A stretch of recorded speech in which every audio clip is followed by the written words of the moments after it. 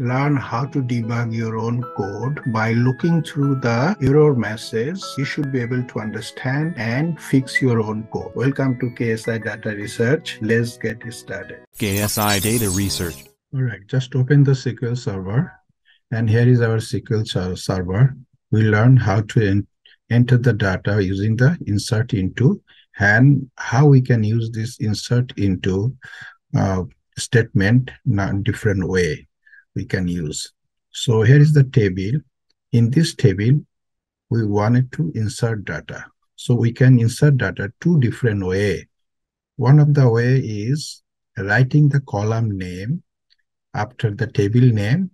Another one is we do not write any column name after the table. So when we give all the value to the column, say for example, ID, name, gender, salary, if we put all the value to the column, at that time we do not need the column name. We can use this insert into table name, then we put value and all the values. But if we do not have all the value for the column, if we just wanted to have 3 or 2 columns value, others we do not have, at that time we have to write the column name for the insert into table. So let's start it with the practical, do it and then understand clearly also.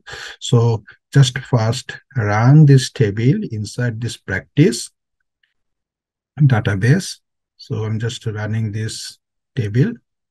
Okay, here is our table. So now if I say select all from worker, we see all the column name, that's all.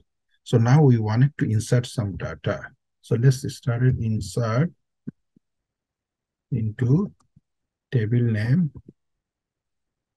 worker, and values. If I put 1 for ID, name, put John, and then we put gender is a male, and then say for example we do not have salary. Okay, we do not have salary. What's going to happen if we run this insert into statement? It will not run. Look at here, because it's going to say column name of number of supplied value does not match table definition. So the number of column here 4, we are supplying only 3. So it's not matching. So what is the way we can solve this issue?